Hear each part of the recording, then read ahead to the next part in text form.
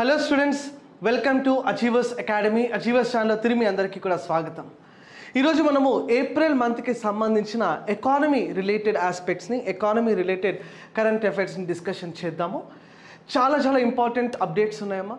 Like population census అన్నది యుఎన్కి సంబంధించి ఒక పాపులేషన్ సెన్సస్ రిలీజ్ అయింది.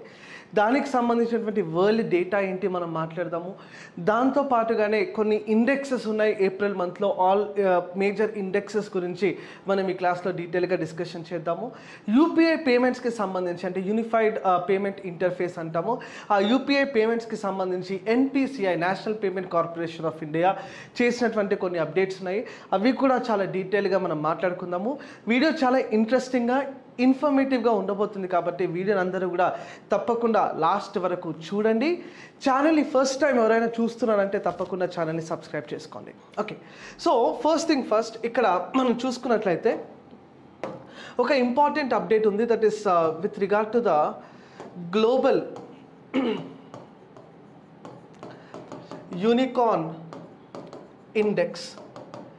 ఈ గ్లోబల్ యూనికార్న్ ఇండెక్స్ అన్నది it is a index which will release basically the companies, unicorn companies అంటాం. $1 బిలియన్ వర్త్ కన్నా ఎక్కువ వాల్యూ ఉన్నటువంటి కంపెనీలను మనము యూజువల్గా యూనికార్న్ కంపెనీ అని చెప్తాము.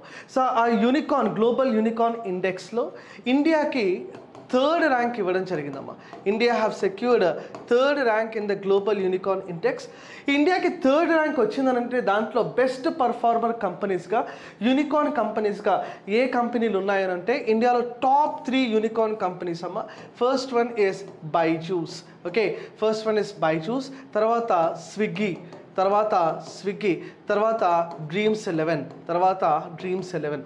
సో ఈ 3 కంపెనీలకు కూడా టాప్ 3 ప్రయారిటీలో ఇవ్వడం జరిగింది. ఓవరాల్గా ఇండియా ర్యాంక్ ఎంత అమ్మా అంటే థర్డ్ ర్యాంక్. దాదాపుగా మోర్ దెన్ 60 యూనికార్న్ కంపెనీస్ ఇండియాలో ఉన్నాయి.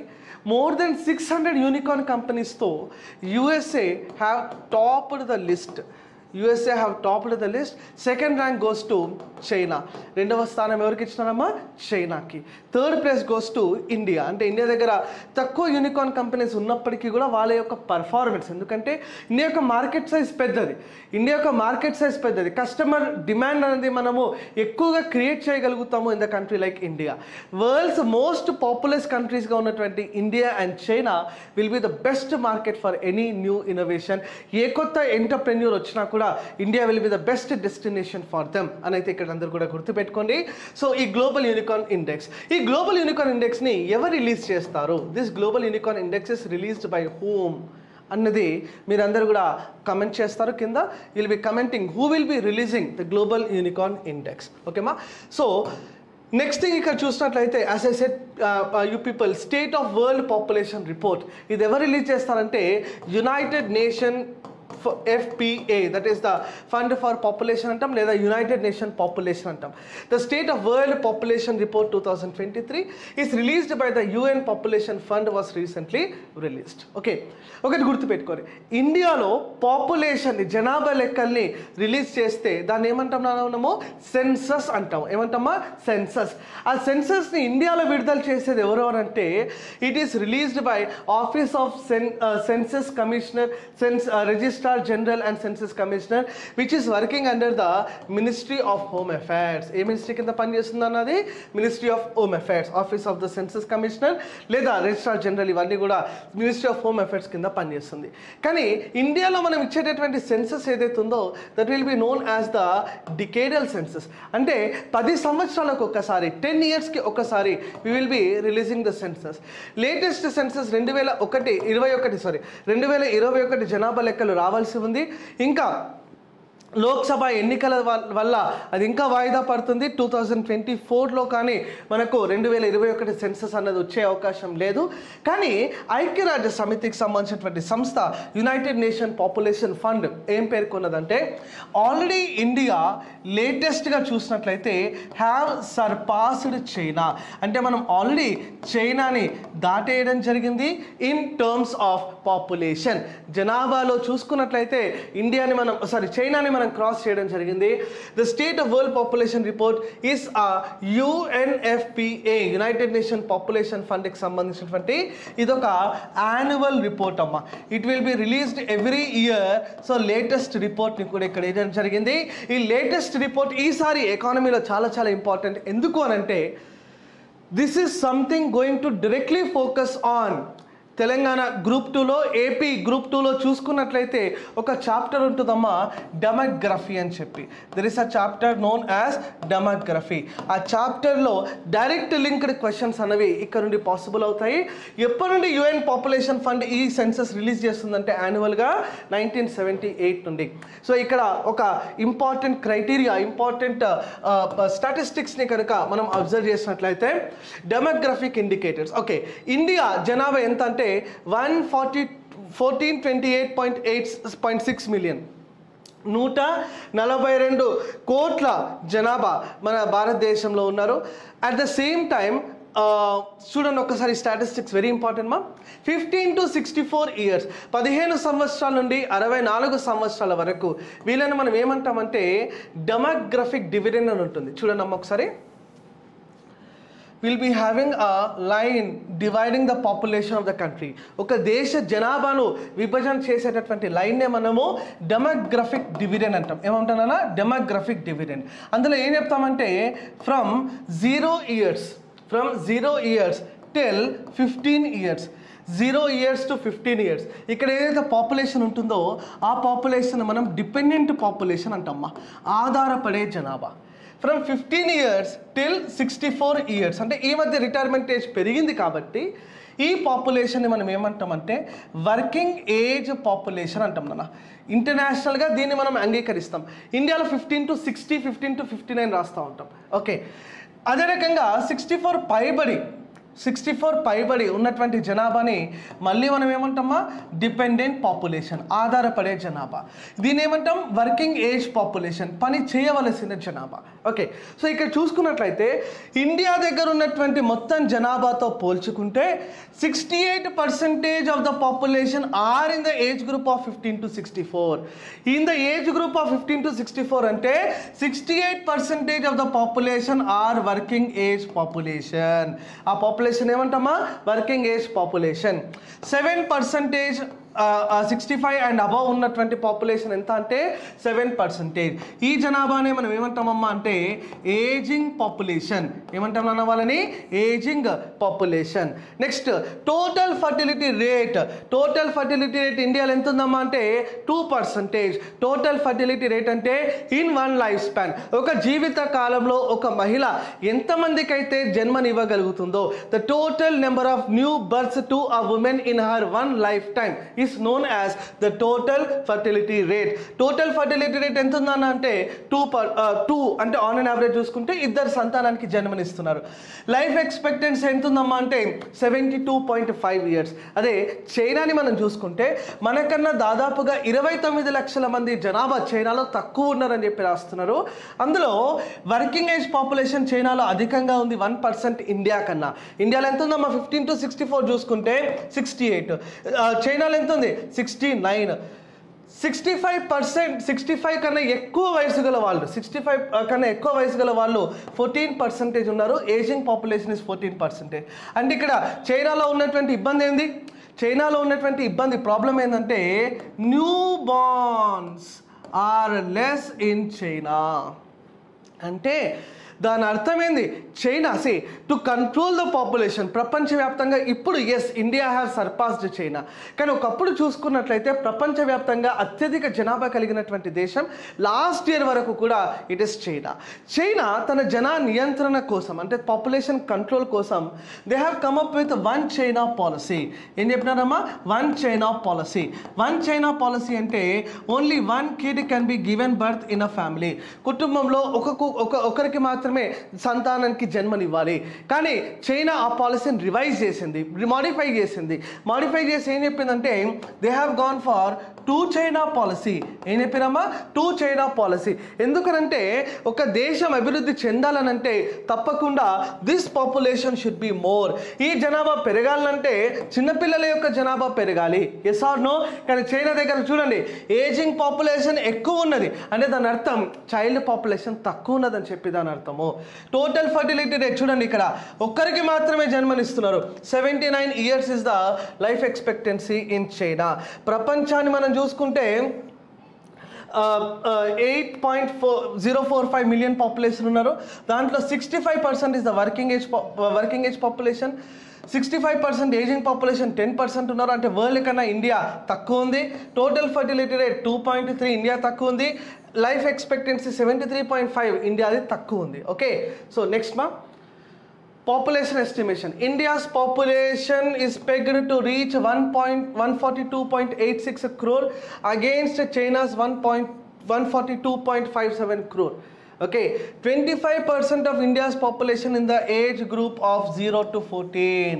అంటే చైల్డ్ పాపులేషన్లో 0 to 14 వయసు గల వాళ్ళు ఎంత శాతం మంది ఉన్నారు నాన్న అంటే ఇట్ ఈస్ 25%. ఎంత శాతమా? 25%. అదే 18% in the age group of 10 to 19 age group, 26% in the age bracket of 10 to 24, 68% in the age gap of 15 to 54. This figure is very very important ma. Next 7% మాత్రమే ఏజింగ్ పాపులేషన్ ఉన్నారు. India will have 29 lakh people more than Asian neighbour. అంటే Asian neighbour అంటే ఏంది ఇక్కడ? China. China కన్నా 29 లక్షల మంది జనాభా భారత్లో అధికంగా ఉన్నారని చెప్పి ఈ UNFPA చెప్తుందమ్మా. United states is the 3rd populated country with the population of 340 million. Okay, 340 మిలియన్లతో 3rd ప్లేస్లో ఉన్నటువంటి కంట్రీ. ఫస్ట్ ఇండియా అన్న, సెకండ్ చైనా, థర్డ్ ఏంది? United states of America. ఇది ఎవరి ఆధారంగా అంటే UNFPA ఆధారంగా. Next India's total fertility rate was estimated at 2, lower than the world average of 2.3. Fertility rate అంటే total number of births in one lifespan by a woman. Developed regions projected a fertility rate of 1.5, less developed regions 2.4, and developed countries 3.9. Okay. Sorry, least developed countries 3.9. Obviously ప్రపంచాన్ని 3 రకాలుగా మనం విభజన చేస్తాం: developing, under developed and developed. Okay, so under developed కంట్రీస్లో population will be at hike, population will be at peaks. The average life expectancy of Indian male was projected at 71 and 74 for female. UN ప్రకారంగా life expectancy మేల్కి ఎంతనన్నా 71, ఫీమేల్కి ఎంతమ్మా 74. Next, on average life expectancy for male globally was projected to 71 and 76 for female. Globally ఎంత ఉంది మహిళల కంటే? 76. Globally పురుషులకు ఎంత ఉందంటే 71. For developed reasons average life expectancy for male was 77 and 83 for female. ఓకేనా, డెవలప్డ్ అభివృద్ధి చెందిన దేశాలకు. For less developed reason the age for 70 for male and 74 for female, while for the least developed countries 63 for male and 68 for female. అంటే ఏ రకంగా చూసుకున్నా కూడా female are living more than male. Okay, ఈ point అర్థం కావాలా? అంటే in any context మీరు తీసుకున్నా కూడా female life expectancy is higher than that of male. ఆ రకంగా ఒక స్టేట్మెంట్ మీ గ్రూప్ 1లో గ్రూప్ 2లో వస్తే అది 100% కరెక్ట్ అయిపోతుంది అన్న. నెక్స్ట్ చూడమ్మా, UN Population Fund is an executive board of 36 UN member states on administrative matters and receive overall policy guidance from UNECOSCO. Okay, Economic and Social Council.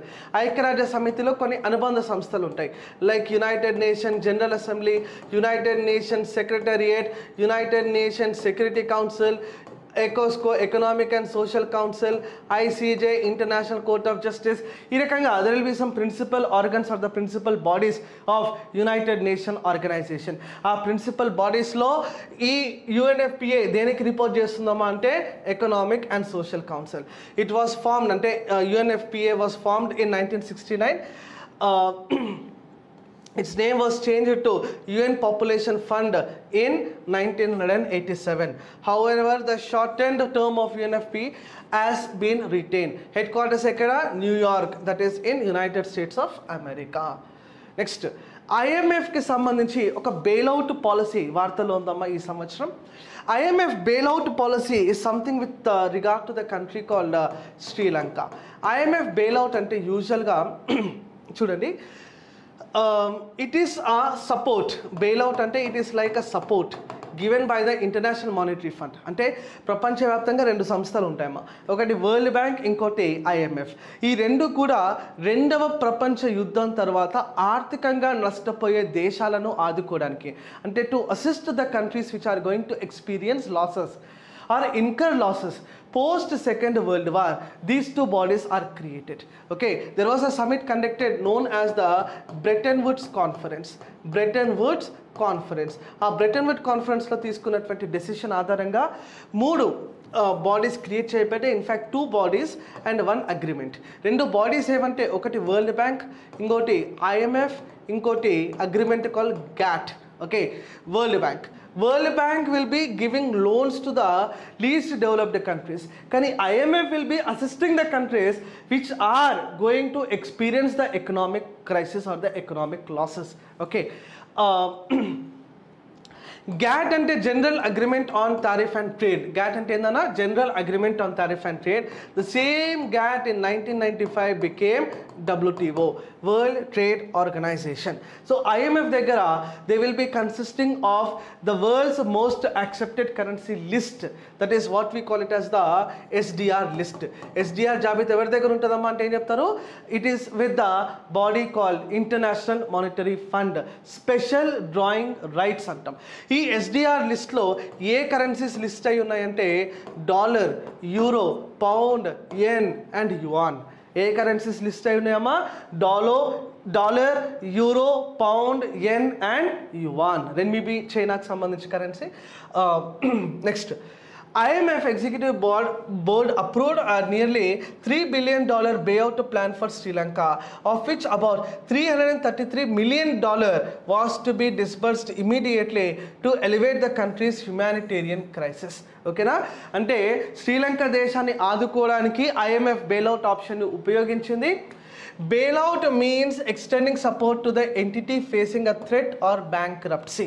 అంటే ఆ దేశం పూర్తిగా ఇంకా నష్టాల్లోకి వెళ్ళిపోబోతున్నటువంటి సందర్భంలో ఆ దేశాన్ని ఆదుకున్నటకు చేసేటటువంటి ప్రయత్నమే IMF bailout. Countries seek IMF bailout then when they are facing the macroeconomic risk, currency risk, need assistance to meet external debt obligation, to buy essential import and push the exchange value of the currency. According to IMF, inappropriate fiscal and monetary policy which can lead to the large current account and fiscal deficit. Okay na? Ante chudandi, IMF లో దాదాపు 191 countries ఉన్నాయి, member countries. ఈ దేశాలలో ఏ దేశమైనా కూడా economic crisis ఎదుర్కొన్నా, లేదంటే ఏదైనా కూడా ఒక దేశం కరెన్సీ ఎక్స్చేంజ్ రిలేటెడ్ ఇష్యూస్ ఎదుర్కొన్నా, లేదంటే ఏదైనా ఒక కంట్రీకి సంబంధించినటువంటి కంపెనీస్ ఉంటాయమ్మా, కంపెనీస్, ఎంటిటీస్ అంటాం, ఆ కంపెనీస్ రిస్క్లో ఉన్నా, అంటే ఇంకా ఏ పరిస్థితి లేదు, ఏ ఆప్షన్ లేదు but to close the company, అటువంటి సందర్భంలో IMF will be using this bailout option. కానీ IMF దగ్గర డబ్బు ఎట్లా వస్తుంది? From where IMF will be getting the contribution. IMF will be getting the main source of financing ఏంటంటే చూడండి, మెంబర్ కోటాస్. అంటే IMFలో ఉన్నటువంటి సభ్య దేశాలకు ఒక కోటా ఉంటుంది. హైయెస్ట్ కోటా ఉన్నటువంటి దేశం will be contributing more to IMF. Lowest quota ఉంటే natural will be contributing less to the IMF. Next, multilateral agreement ద్వారా వచ్చేది, బైలాటరల్ అగ్రిమెంట్ ద్వారా వచ్చేది. ఓకేమా? Quotas of IMF are the main source of financing, wherein each member of IMF is assigned to a quota based broadly in relative position in the world economy. IMF current total resource of about SDR 977 billion translate into a capacity of lending up about $713 billion. Okay, అంటే $1 trillion కి ఈక్వల్గా ఉన్నటువంటి డబ్బును IMF can lend to the member countries. Okay, bank to bank ట్రాన్సాక్షన్కి సంబంధించి UPI అంటే demonetisation తర్వాత మనం తీసుకొచ్చినటువంటి ఒక మెయిన్ ఎజెండా అమ్మ, that is UPI unified payment interface.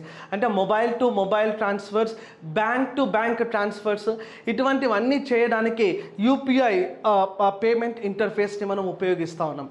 ఈ UPIని ఉపయోగించడానికి మనం దగ్గర ఉన్నటువంటి సంస్థ ఏంటంటే మానిటరింగ్ సంస్థ NPCI, national payment corporation of India. ఈ NPCI ద్వారా ఒక ప్రెస్ నోట్, ఒక ప్రెస్ రిలీజ్ అన్నది వచ్చిందని చెప్పి ఒక వార్త వచ్చింది in the month of April. దాంట్లో ఏం చెప్పారంటే UPI ట్రాన్సాక్షన్స్ ఏవైతే జరుగుతాయో, మొబైల్ టు మొబైల్ కావచ్చు, బ్యాంక్ టు బ్యాంక్ ట్రాన్సాక్షన్స్ కావచ్చు, ఆ UPI ట్రాన్సాక్షన్స్ పైన 1.1% అన్నది ట్రాన్సాక్షన్ ఫీ అప్లికబుల్ అవుతుంది అన్నారు. కానీ NPCI అట్లాంటిది ఏది కూడా లేదు అని చెప్పి దాన్ని కొట్టివేయడం జరిగింది.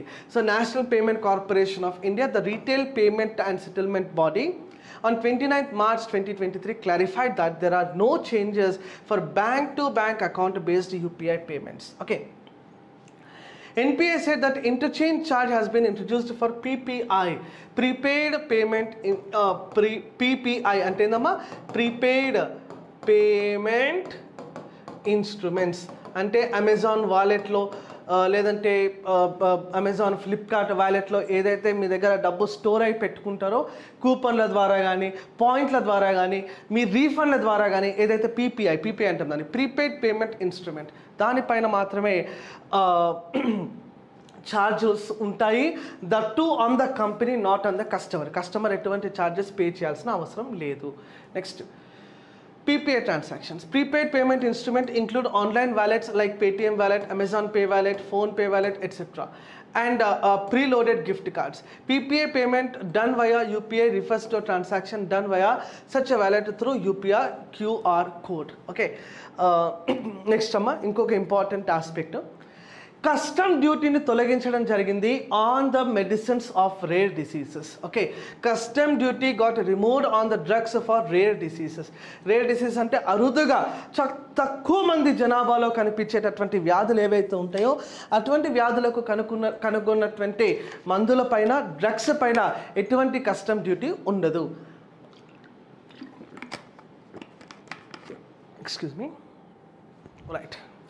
So the central government what is custom duty? Custom duty ante simple ga it is a tax on imports and exports. What do you mean by custom duty ma? It is a tax on imports and exports. Okay, so the central government exempted all the foods and drugs for rare diseases imported by the people for personal use from custom duty.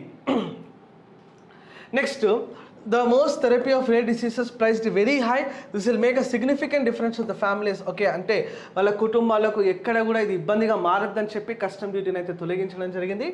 Rare diseases as the name suggests are the conditions that affect very few people. అతి తక్కువ జనాభాకు వచ్చేటటువంటి వ్యాధులను మనము rare disease అంటాము. The World Health Organization defines it as any debilitating lifelong disease or disorder which prevalence of the 10 or less than per 10,000 population. Okay, 10 మంది నుండి 10,000 మంది జనాభాకు ఉన్నటువంటి వ్యాధిని మనం రేర్ డిసీజ్ అనొచ్చు. Other countries follow standard ranging between 1 to 10 cases per 10 cases per 10,000 population. 10 cases for every 10,000 population. కొన్ని దేశాలు ఏం చేస్తాయంటే ప్రతి 10,000 మంది జనాభాకు ఒక కేసు వచ్చినా కూడా దాన్ని రేర్ డిసీజ్ అంటూ ఉంటారు. There are about 7,000 to 8,000 conditions globally that have been defined as rare diseases. ఓకేనా, next, medicines and food needs for the management 51 rare diseases have been exempted from the custom duty. మొత్తం ఎన్ని వ్యాధులను గుర్తించడం అట్లా 51 rare డిసీజెస్కి custom duty తొలగించడం జరిగింది. The specified conditions include lysosomal storage disorder, a group of metabolic disorders that lead to buildup of a toxic material in the cells. Maple syrup urine disease, ఇది కూడా ఒక రేర్ డిసీజ్ కింద గుర్తించడం జరిగింది. where the body cannot process the building blocks, okay, like harmful substances in the blood and urine. Severe food protein allergy, Wilson's disease, a disorder that results in the body accumulated copper among others. Okay, ఇటువంటి వ్యాధులను గుర్తించడం జరిగింది. 7 states to get the textile parks. Okay, textile పార్కులు అనేవి 7 రాష్ట్రాల్లో ఆమోదించడం జరిగింది under ఆ ప్రోగ్రామ్ కాల్డ్ మిత్రా. మిత్రా అనేది వెరీ వెరీ ఇంపార్టెంట్ అమ్మా. మిత్రా ఫుల్ ఫామ్ ఏంటంటే ప్రధానమంత్రి mega integrated textile reason and apparel. Mega integrated textile reason and apparel. ఈ స్కీమ్ కింద 7 రాష్ట్రాల్లో కొత్త టెక్స్టైల్ పార్కులు రాబోతూ ఉన్నాయి. ఆ 7 రాష్ట్రాలు ఏంటంటే తమిళనాడు, తెలంగాణ, కర్ణాటక, మహారాష్ట్ర, గుజరాత్, మధ్యప్రదేశ్ అండ్ ఉత్తరప్రదేశ్. ఈ రాష్ట్రాలలో కొత్తగా టెక్స్టైల్ పార్కులు ఏర్పాటు చేయబోతున్నట్టు ప్రకటన చేయడం జరిగింది. తెలంగాణ రాష్ట్రంలో ఎక్కడ ఏర్పాటు అవ్వబోతున్నాయి ఇది మీరంతా కూడా కింద కమెంట్ సెక్షన్లో కమెంట్ చేస్తారు. In which place in Telangana this textile parks are going to come. Okay, MSME competitive lean scheme అని ఒకటి లాంచ్ చేయడం జరిగింది to increase the competition between the MSME. MSMEs అంటే micro small and medium enterprises అమ్మ. So improving competitiveness of MSME manufacturers. MSME అన్నది చూడండి, it is there in industrial sector also, it is there in the services sector also. Through the lean journey, MSMEs can reduce wastage substantially, increase productivity, improve quality, work safely, expand their market and finally become the competitive and profitable. మొత్తం మీదుగా దీని యొక్క agenda ఇక్కడ ఏంటంటే పోటీని పెంచాలా between the companies, వాళ్ళ యొక్క quality పెరగాల, పక్క కంపెనీ మంచి క్వాలిటీ ఇస్తే మనం కూడా బెస్ట్ క్వాలిటీ ఇచ్చేటటువంటి ఒక ప్రయత్నాన్ని చేయాలి అనేటువంటి ఉద్దేశంతో ఈ ఎంఎస్ఎంఈ లీన్ అనేటటువంటి కార్యక్రమాన్ని తీసుకొని రావడం జరిగింది. అసలు ఎంఎస్ఎంఈ అంటే ఏంటి, మైక్రో ఇండస్ట్రీ అంటే ఏంది, స్మాల్ అంటే ఏంది, మీడియం అంటే ఏంది. ఓకే, ఇన్వెస్ట్మెంట్ ₹1 కోటి దాకా ఉంటే that is the micro. Turn over 5 కోట్లు ఉండాలి. టర్న్ ఓవర్ ఎంత ఉండాలా, 5 కోట్లు ఉండాలి. ₹1 కోటి పెట్టుబడి రాబడి అంటే టర్న్ ఓవర్ ఎంత ఉండాలంటే 5 crore అమ్మ. నెక్స్ట్ స్మాల్ ఇండస్ట్రీ అంటే ఇన్వెస్ట్మెంట్ 10 కోట్లు, టర్న్ ఓవర్ 50 కోట్లు. మీడియం ఎంటర్ప్రైజ్ అంటే investment 20 crore, turn over 100 crore. ఇది latest figures with regard to the micro small and medium enterprises. ఇది మీరు ఎక్కడ కూడా మీ ఎగ్జామినేషన్లో కన్ఫ్యూజన్ కావద్దు. Next national health account estimate. Okay, ఇది ఒక చిన్న అప్డేట్ అమ్మా. అంటే అవుట్ ఆఫ్ పాకెట్ ఎక్స్పెండిచర్ చాలామంది దేశంలో హెల్త్ ఇన్సూరెన్స్ ఇంకా కవర్ కాలేదు. కానీ హెల్త్ ఇన్సూరెన్స్ ఇవ్వడం కోసమే health insurance ఇస్తున్నామనంటే out of pocket expenditure అనేది జరగదు. కోవిడ్ సీజన్లో, పాండమిక్ ఉన్నటువంటి సీజన్లో చాలామంది భారతదేశంలో ఎదుర్కొన్నటువంటి ఒక ముఖ్యమైన సమస్య అవుట్ ఆఫ్ పాకెట్ ఎక్స్పెండిచర్. అంటే ఆరోగ్యానికి తమ సొంత పాకెట్ల నుండి పెడుతున్నటువంటి ఖర్చు భారీగా పెరిగిపోవడం వల్ల ఈ యొక్క విషయం వార్తల్లో ఉన్నదమ్మా. సో మనం already we have launched a programme call Ayushman Bharat. మనం లాంచ్ చేసిన ప్రోగ్రామ్ పేరేం పెట్టానా, ఆయుష్మాన్ భారత్.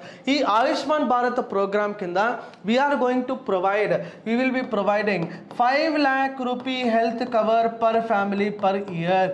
ప్రతి సంవత్సరం ప్రతి కుటుంబానికి 5 లక్షల రూపాయల ఆరోగ్య బీమాను ఇచ్చేటటువంటి కార్యక్రమము Ayushman Bharat.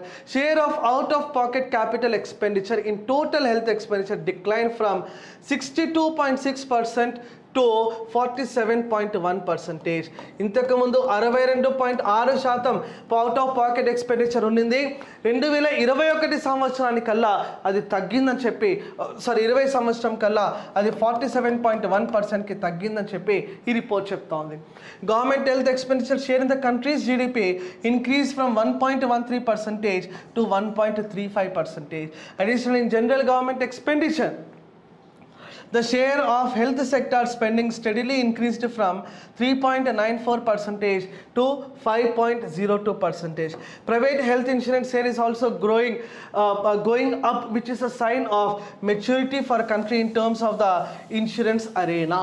Okay ma, next global terrorism index ఒకటి వార్తల్లో ఉన్నది నాన్న. గ్లోబల్ టెర్రరిజం ఇండెక్స్ అంటాము. ఈ global terrorism ఇండెక్స్ని it is a comprehensive analysis. Okay, ఇది ఎవరు రిలీజ్ చేస్తారంటే institute for economics and piece. ఎవరు రిలీజ్ చేస్తారమ్మా దీన్ని? Institute for economics and piece.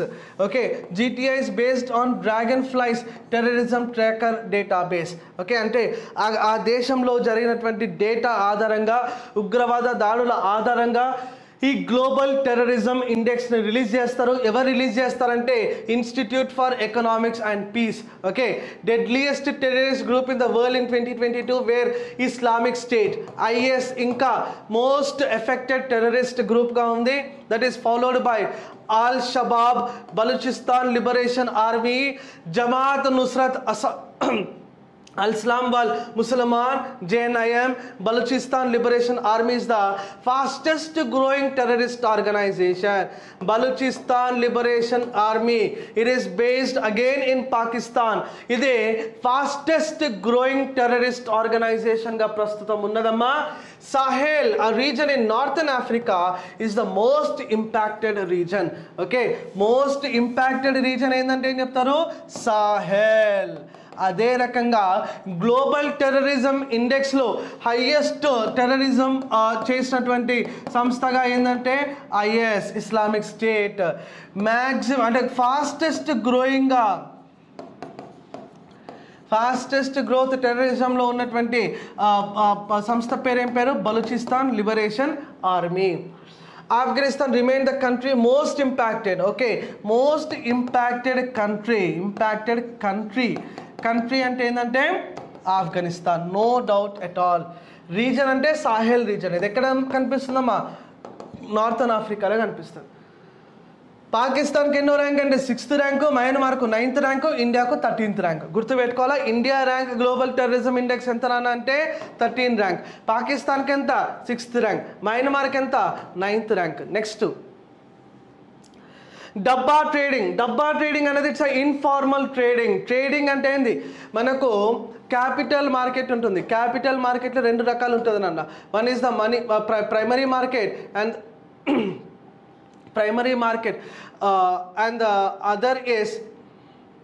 and the other is secondary market.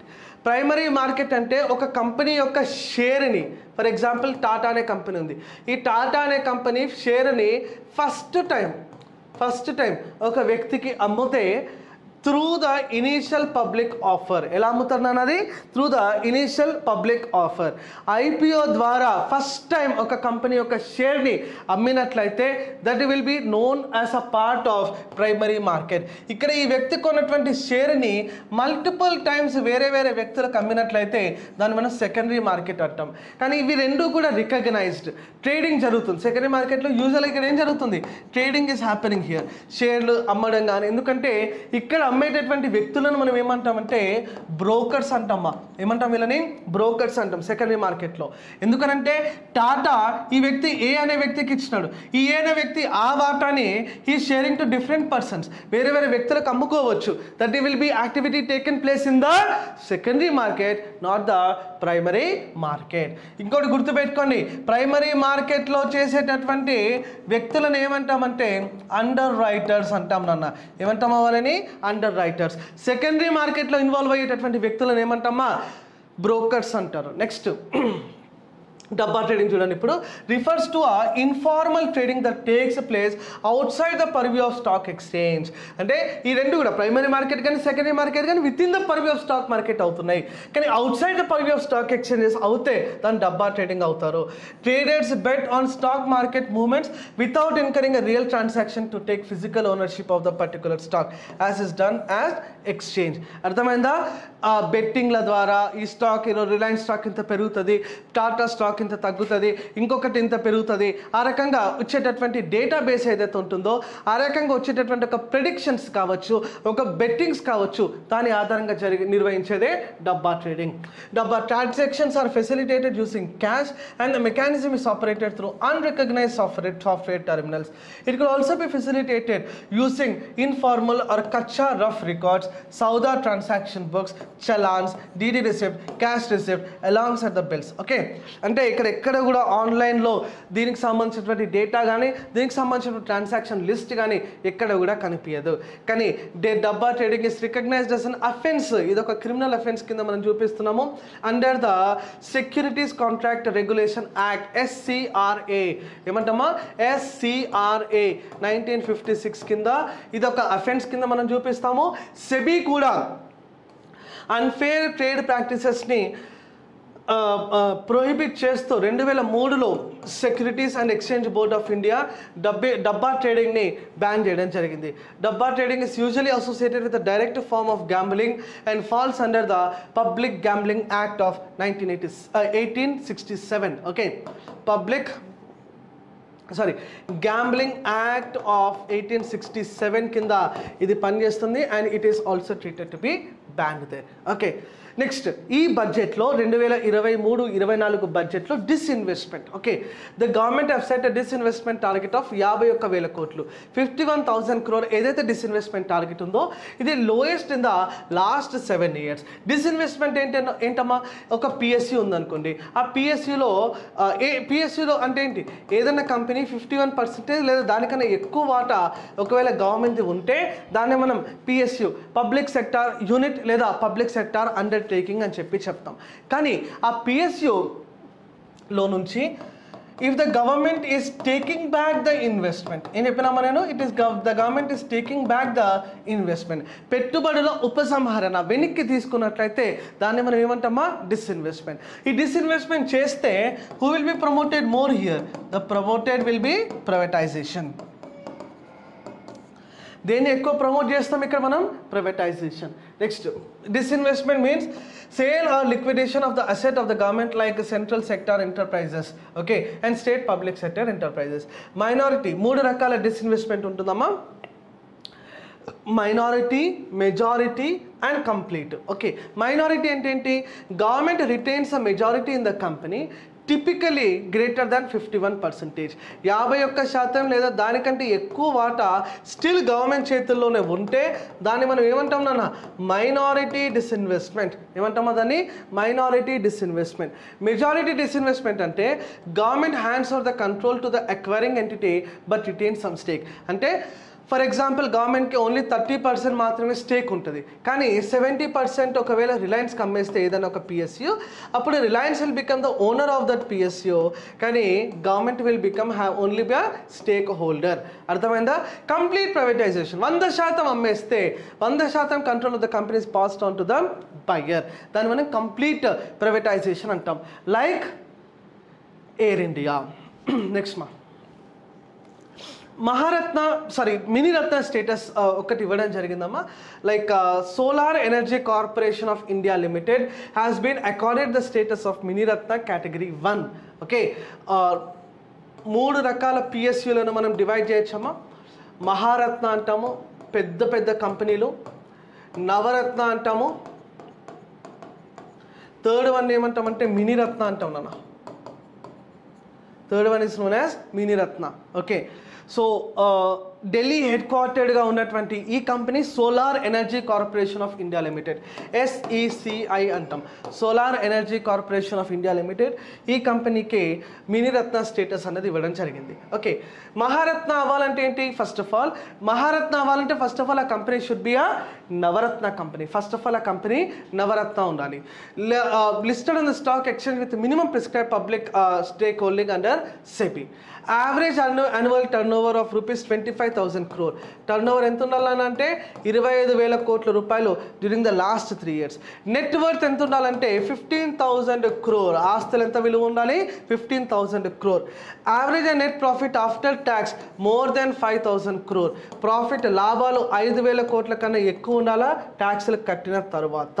Next నవరత్న కావాలంటే net profit to net worth ఒకటి చూస్తారు, అంటే లాభాలు ఎంత, అట్ ద సేమ్ టైం ఆస్తులు ఎంత. Man power cost to total production cost of services.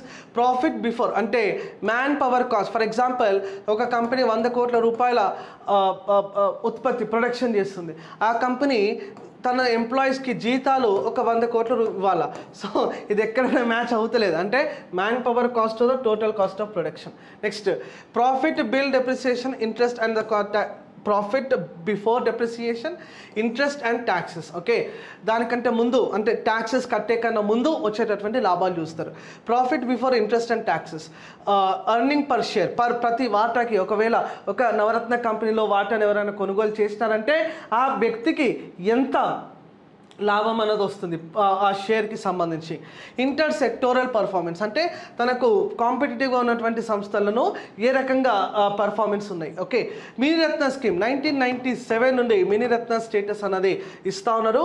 2 categories ఉన్నాయి మినీరత్నాస్కి. Category 1 ఇందాక చెప్పిన సోలార్ ఎనర్జీ కంపెనీ ఏదైతే ఉందో అది కేటగిరీ 1 కింద ఇచ్చినారు. CPSE which have made a profit in the last 3 years continuously. Pre tax profit is 30 crore are more. 30 కోట్లు లేదంటే దానికంటే ఎక్కువ వాటా ఉంటే దాన్ని మనం మినీరత్న టైప్ 1 అంటాము. అదే రకంగా type 2 the CPSE which have made a profit for the last 3 years continuously and have a positive net worth and are eligible to consider for the grant of Miniratna type 2 status. Type 2 and type 1 రీసెంట్గా ఇచ్చింది ఏంది? Type 1 Miniratna status ఇచ్చినాము to the solar energy corporation limited. Next ఇక్కడ ఇంకోటి గుర్తుపెట్టుకోండి, భారతదేశంలో మహారత్నాస్ ఎన్ని ఉన్నాయి? How many మహారత్నాస్ are there in India? How many Navratnas are there in India? How many mini ratnas are there in India? ఈ నెంబర్ ఎంత ఉందో మీరు కింద అందరూ కూడా కమెంట్ సెక్షన్లో కమెంట్ చేస్తారు. Next least developed countries. Okay, Bhutan is all set to become the least developed countries. భారతదేశంతో సరిహద్దు పంచుకుంటున్నటువంటి భూటాన్ దేశం United nation list of least developed countries కింద వెళ్ళిపోతుంది. United nation defines the least developed country as the country with లో income level and face severe structural ఇంపెడమిక్స్. ఓకేనా, అంటే structural changes. మొత్తం 46 దేశాలు ఉన్నాయి that will qualified as least developed countries. మొత్తం దేశాలు ఏంటంటే ఏం చెప్తారమ్మా? 46 countries are there. Out of 46 countries here, 33 are chosen from Africa. Okay, 9 are chosen from Asia, 3 are chosen from Pacific region, 1 is chosen from the Caribbean. South Sudan was the last country to be added in the list before Bhutan. Bhutan కన్నా ముందు add అయిన చివరి దేశం ఏంటంటే ఏం చెప్తారమ్మా? South Sudan in the year 2012. Next foreign trade policy ఒకటి కొత్తగా release చేయడం జరిగింది ఫర్ ద ఇయర్ 2023. ఇది 2015లో ఉన్నటువంటి ఎఫ్టీపీకి రీప్లేస్మెంట్గా మనం చెప్పచ్చు. Next pillars of the new foreign trade policy. Okay, key approach to the policy is based on 4 pillars. చాలా జాగ్రత్త వినాలమ్మా ఇవి. ఇన్సెంటివ్ టు ద రెమిషన్ కి ఆదుకునేటటువంటి ఒక కార్యక్రమం చేస్తున్నాం. Incentive to the remission. Export promotion through collaboration. Is of doing business, reduction in the transaction cost. Emerging areas, e commerce developing district as the export hub and స్ట్రీమ్లైనింగ్ స్కామెట్ policy.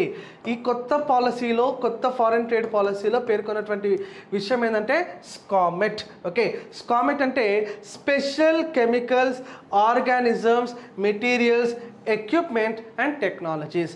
స్కామెట్ అంటే ఏందమ్మా? Special chemical, organisms, materials, equipments and technologies. Comet గురించి ఎక్కువ ఇక్కడ focus అనేది చేయడం జరిగింది according to the new foreign trade policy. ఓకేమా? So new foreign trade policy have replace the existing foreign trade policy of the year 2015. I hope you got the point. And economics సంబంధించి ఇవి కొన్ని important current affairs మనం తీసుకున్నాము for the month of April. Next క్లాస్లో ఇంకొక మాడ్యూల్తో మళ్ళీ మీ ముందుకు వస్తాను. తప్పకుండా చూస్తూనే ఉండండి ఇలాంటి వీడియోస్ కోసం మా ఛానల్ని. Thank you. జై హింద్.